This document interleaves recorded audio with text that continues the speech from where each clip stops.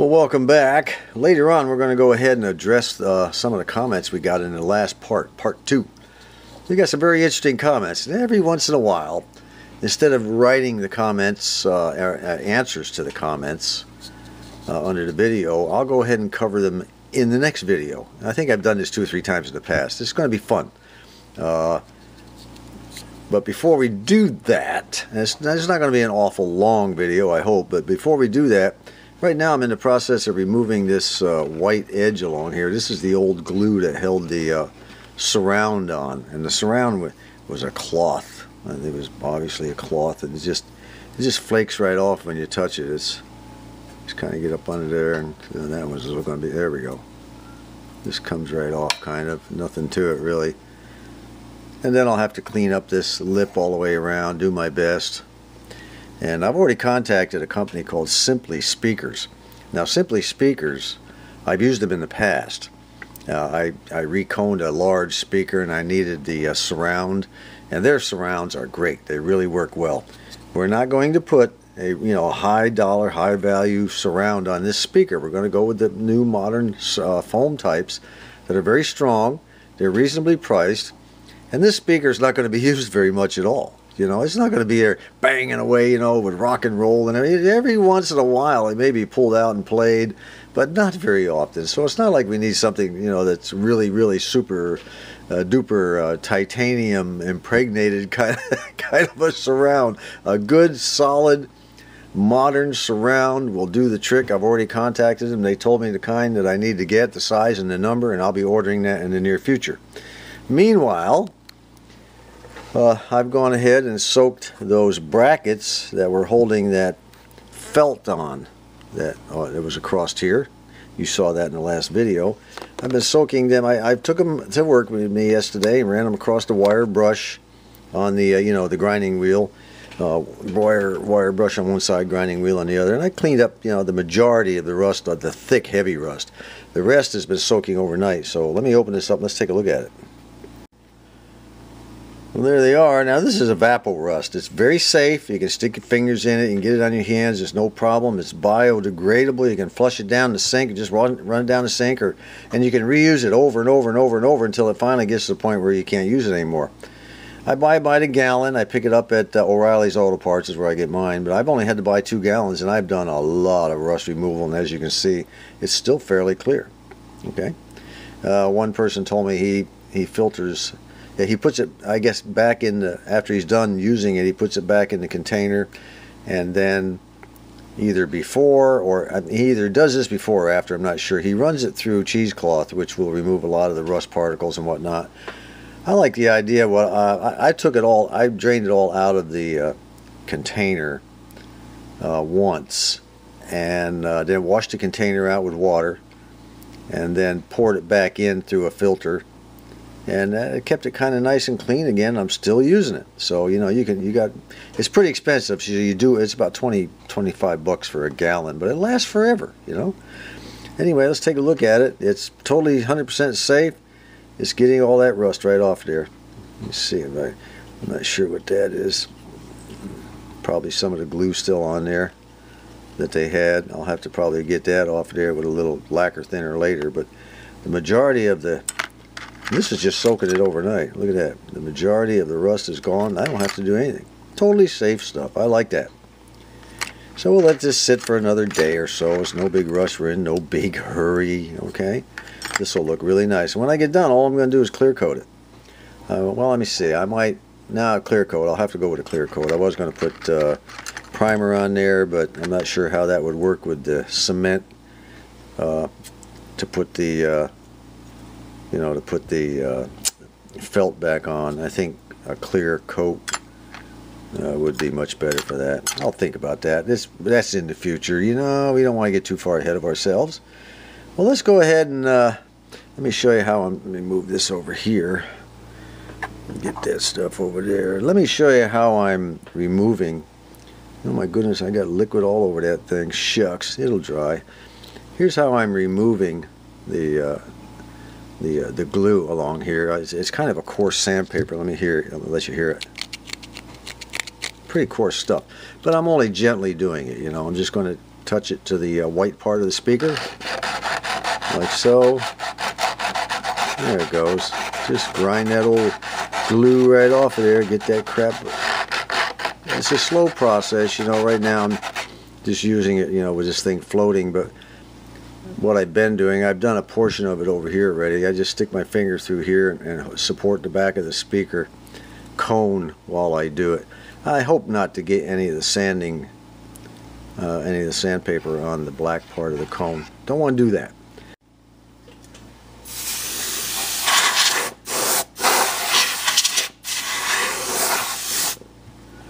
Well, that takes care of that. The edge is sanded really nice now, and I didn't get into the speaker area. You know, it's one of those things you got to really take your time on. You know, don't go bananas on this stuff when you're working on it. I don't care what it is, a speaker, or amplifier, or radio, a television, whatever. Don't go bananas on it. Remember, you're not trying to impress anyone. You're trying to restore a piece of antique equipment for the future. Don't worry about impressing anyone. If you've done a very good job, you've done your very best job, you've taken your time, you'll have a quality product when you're done, okay? Incidentally, before I go to the next section, I was going to do it earlier, but I'll do it after this. This is the patch I put in. It conformed beautiful to that speaker. Look at that. I put a layer of the liquid tape. I drew a pencil. I laid this on, then drew a pencil around the outside so I know where it was. Laid a layer of liquid tape on there. Put the fiberglass on top of that, and then let it dry overnight, or let it dry for a couple hours. And then after it dried overnight, I went ahead and put another layer over the top along the edges and everything. That is nice and solid, and this speaker is fine. It's going to last forever now. Unless we get other cracks here. But that's some pretty strong paper. I'm amazed. I don't even know how that crack even got there. Might have gotten there from the last time somebody handled it. I don't know. It was an old crack, but it was a big one all the way down to here. Just a great big sucker. Anyway, she's patched now. Let's start out with a comment from I'm a Junk Collector, Don. Now, Don's been watching my videos for years. Years, okay? He says, why not snip the voice coil wires at the transformer, mount a terminal strip onto the transformer? Well, no kidding, Don. You act like you've never seen me do that before. Come on, guy. You know, I didn't fall off the turnip truck yesterday. I know how to use a terminal strip, and I know how to use a pair of cutters. Remember? Chop, chop. I appreciate the comment, even though I'm amazed that you would think that I don't know how to do that. Incidentally, now, don't you guys take these as negative comments on my part. You know, a lot of them were great, but, you know, a lot of them, they're just givens, you know. Telling me a given is kind of strange, you know. He said he was biting his nails if the speaker fell off that bottle I had it mounted on. Come on, guy. You know, I would have not put it on that bottle if I thought it was going to fall. Oh, Don, he's a good feller up there in Ohio. I like him a lot. Let me see. Before we go any further on the next comments, please understand that for those of you who may have just become subscribers, this channel is geared toward the newbie. The newbie. It's not geared toward the old timers or the guys who have been doing it for years and know how to do all these things. You know, so some of the things, everything I try to do on my videos, I try to do it in a way that a newbie could also do it. Now, by newbie, what do I mean? I mean, age has nothing to do with it. Male, female has nothing to do with it. It's maybe they're just new to the hobby. That's what I'm talking about. And they're trying to figure out how to do certain things. Maybe they have an old radio belonged to their grandpa they'd like to tackle and maybe get it going. And they sort of stumbled upon my, you know, my channel and maybe other channels. I try to keep things so basic so it's real easy for them to do. So some of the comments I get, you know, is like, well, do this, this, and this. Wait a minute. Yeah, no newbie's going to be able to do that. You have to keep this in the proper context, okay? Yeah, I understand some of the things that are put up here, but they're so complicated and they cost a lot of money, and there's a big, you know, giant procedure involved in it that no newbie would understand it. Keep it basic, guys. Keep it basic. Let me see what's next here. Here's a fella that says go ahead and use t-shirt material for the surround. Well, yeah, that would be okay. Oh, Rola, we've had him around for a while. He said use T-shirt. I don't want to do that. That would be too time consuming. We have available surrounds from Simply Speakers. I'd rather go with that. Let me see. Let me pick out a few and I'll come back here. All right, here's one from our good subscriber Nelson Matos, I guess is the way it's spelled, and he said that I should soak the rusty pieces I had in muriatic acid. Oh, come on now. You know how to use muriatic acid. I know how to use muriatic acid. Do you really think a newbie fresh into the hobby knows how to use muriatic acid? No, it's a dangerous thing. I advise everybody stay away from muriatic acid if possible. Better to use something that's safe, like evapo-rust, okay? You can handle it with your hands. You don't have to worry about disposal procedures and things. Yes, muriatic acid works good. I've seen it work. But for the purposes of radio repair, and if you're new to the hobby, stay away from muriatic acid if possible. We don't want anybody hurt. There's a lot of safety requirements or procedures and cautionary things you need to take with that stuff. That's some dangerous crap. Okay, what's next here? Don, I'm a junk collector again. He said, get a ratcheting screwdriver set next time you go to Harbor Freight. That's a good idea. Maybe I'll do that. A little tiny thing. Maybe I'll pick that up. I just don't have that much of a use for it. So, I figure maybe I'll do that next time. Good idea. Good idea, Don. Let me see. Here's another one. Steve S. He said, put the fiberglass speaker on the back of the cone. Well, that would not be quite so easy. The cone, I don't want to bend it any more than I have to. It's hard to get to. And to tell you the honest truth, it doesn't matter whether it's on the front or the back. It's still going to do the exact same job as far as strengthening the cone, okay? And it's going to never be seen, so I don't want to take the chance of damaging the cone. I'm not a young guy, I do shake a little bit. My hands aren't as steady as they used to be.